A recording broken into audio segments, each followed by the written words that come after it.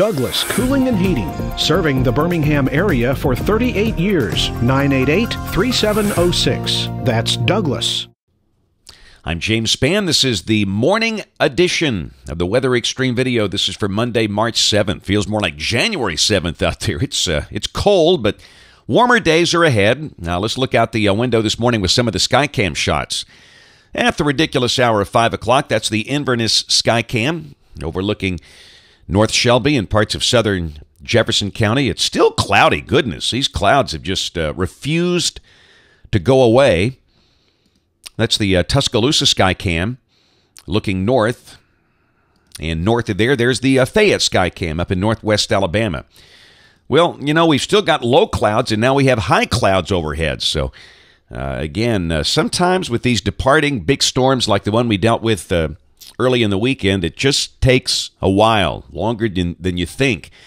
Now, we'll call it partly sunny today. We think the low clouds will have to burn off at some point with subsidence, but those high clouds will be around. So, again, a partly sunny day, and if anything, the clouds have prevented us from hitting the freezing mark this morning. It's as cold as 34 in Haleyville, but most spots are in the mid to upper 30s. So if there's one positive to that, that's it. Birmingham 37, Tuscaloosa 38, Anniston 39 at 5 o'clock. And around the nation, let me tell you what, it's pretty cold up in Canada. It's as cold as 39 below zero up there. We'll keep an eye on that air mass. Don't you know they can't wait for spring? And around the nation, it's pretty chilly.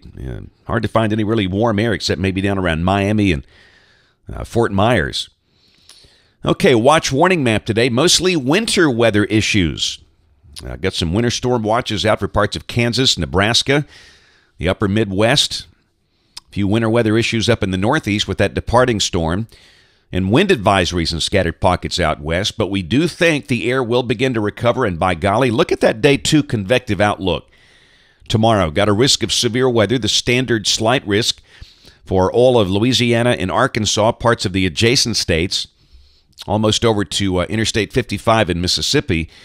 Within that, a couple of enhanced areas, one to the south around Baton Rouge, one to the north. That would include Little Rock and Texarkana, and places like that. And on day 3, almost all of Alabama in a standard risk. That includes Alabama and Mississippi. And still, there's more questions than answers at this point. It's not a classic setup. It looks like the storms could be coming through during the morning. Squall line, one of these deals that's not your perfect setup for severe weather, but we'll see. QPF chart, more heavy rain. By golly, we picked up 2 to 3 inches in most spots over the weekend, and we could see another 2-inch round of rain Wednesday. And that's going to knock out the rain deficiency for the whole year. So there you go. March is a wet month, and sure is proving it with this stuff. All right, here's the GFS. This is the 06C run at noon today. There's your departing trough in the northeast. Here comes your new one back in the southwest. We're in between. And again, we're going to call it partly sunny. Certainly no rain or snow today. And we do think that temperatures will begin to recover.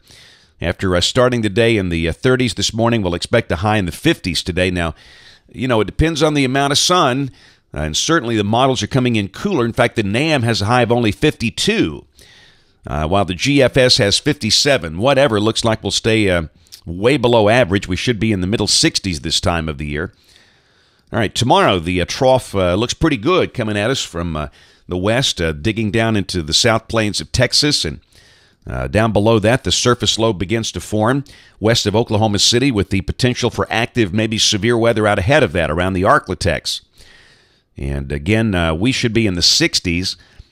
The GFS has 64, the NAM has 62. And Wednesday, the trough begins to elongate over the middle part of the nation, the axis from Minneapolis-St. Paul down to New Orleans. And at the surface low is 1,004 millibars near Chicago with that trailing band of convection down into Alabama. And again, we'll check the timing here in a moment. But first off, look at the instabilities. And this is interesting. This is Wednesday evening at 6 o'clock, and really the model has the better instability behind the squall line. It looks like the squall line is going to come through Wednesday morning, and the instability axis is way behind it. And there's the instability at 6 p.m. Wednesday.